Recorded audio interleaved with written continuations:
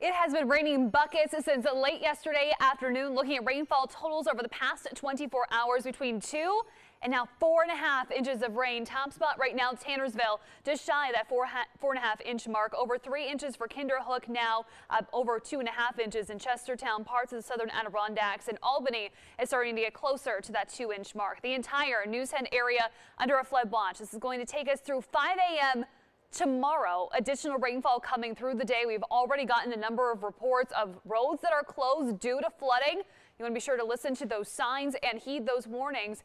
We also have been seeing some of our waterways also get a little bit more swollen. That flood warning that I was telling you about in Greene County, it has been extended. Now is going to run until 11 a.m. this morning. Fortunately, the rain has lightened up, but even still, steady light rain over an area that is already pretty soggy and waterlogged, not going to help matters. And of course, that water has to go somewhere. It'll be running out through the Catskills into some tributaries like the Schoharie Creek. So flood warning from Prattsville all the way up to Amsterdam as we follow the Schoharie Creek, with minor to moderate flooding possible there. As we hop back closer to the Hudson River, Albany, the rain is starting to pick up once again. We're also seeing more downpours through the Taconic Mountain Range. Also, as we get closer to, let's say Brunswick, heading up into southern Washington County, through the Berkshires as well. Some of the steadiest and heaviest rain between Saratoga Springs and Glens Falls, also spilling over into Washington County, and we'll continue to track that from south to north. As we look at those winds, also going to be an issue for us through the afternoon. Already seen some gusts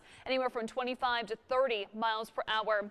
Winds will only grow stronger, especially to the east of the Capital District and the Hudson River Valley.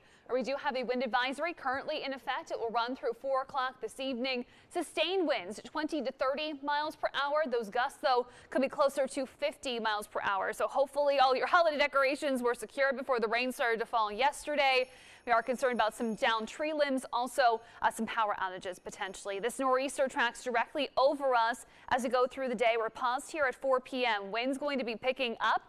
Backside of the range should finally clear us, moving out from southwest to northeast as we continue through the late parts of the afternoon. So still going to be wet for the evening commute. Dry tonight, but we will unleash some colder air, and that will spin out some scattered snow showers throughout the day tomorrow. It's going to be a blustery one.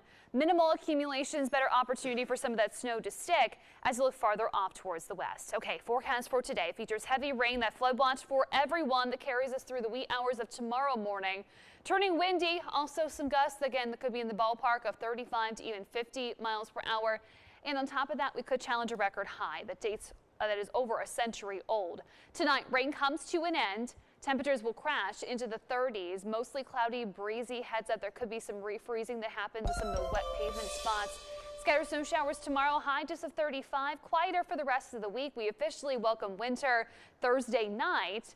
Then as we head into the weekend, a few snow showers could show up. Maybe for some of us, we get a white Christmas after all. Still some big question marks there, but it looks like it will be a smooth ride for Santa on Christmas Eve into the capital region.